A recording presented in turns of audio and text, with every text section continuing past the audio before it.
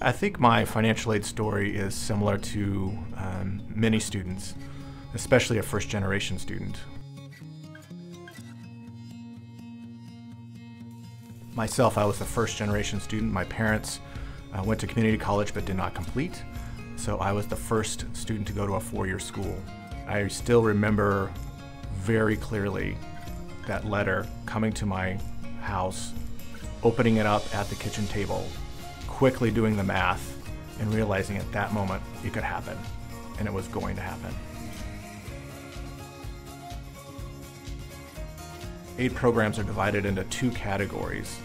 One is called a gift aid, and one is called self-help aid. Gift aid is aid that does not have to be repaid, and students either earn it through great merit, such as being an athlete or academic, or they earn it or receive it through financial need, and those are grants and scholarships. Self-help aid are loans and student employment, in which a student is actually helping themselves go through school. And those are clearly marked on the award letter, either saying a scholarship or a grant. Know that those don't have to be repaid, and that they are monies that go directly to the charges that are billed. And the self-help aid is clearly marked as well as either work study or loan marked on there. There's a number of different avenues that could happen.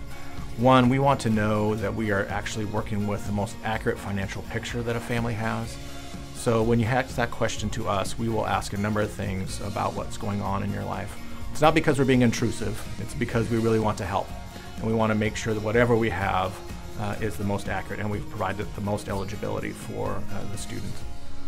Also then there are outside scholarships, and our website has a great search engine to help you find outside scholarships. Some 10 or 11 tips that help a family and a student complete an application and explore different scholarship opportunities.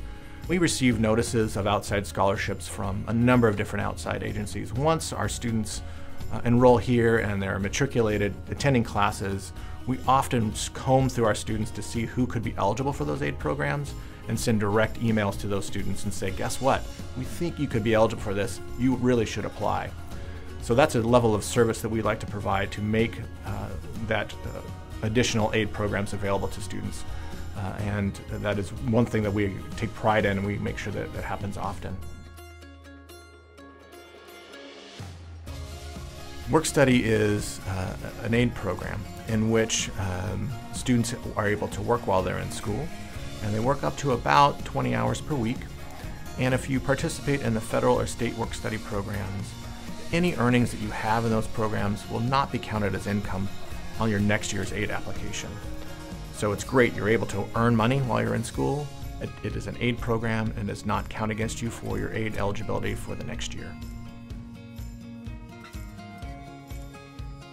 And that is making sure that you review that award packet as clearly as you possibly can. Not only looking at the different aid programs, but the letter in there that there may be additional requirements or outstanding things that the student needs to do. Sometimes the student needs to turn in a form. Often that is called the process called verification, in which the federal government has informed us that we need to verify some information on the aid application. We need to turn that in as soon as possible. Those kind of information may affect your award, and we want to make sure that we provide you the most accurate awards as we can. And if you turn all those things in, and we'll send you a revised award letter if necessary. Otherwise, you'll receive the award letter and it'll be complete. Your next steps, of course, to accept your admission, and that is available on the admissions website to accept your admission through your advance payment.